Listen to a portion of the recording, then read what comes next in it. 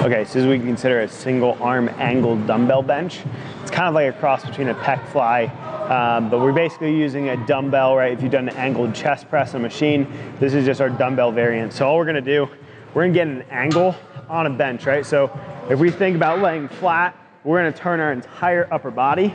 We're gonna get that shoulder to dangle right off the side of the bench. All right, so we're angled in. If you got a rack and you do this in a rack, great, so you have something to hold on to.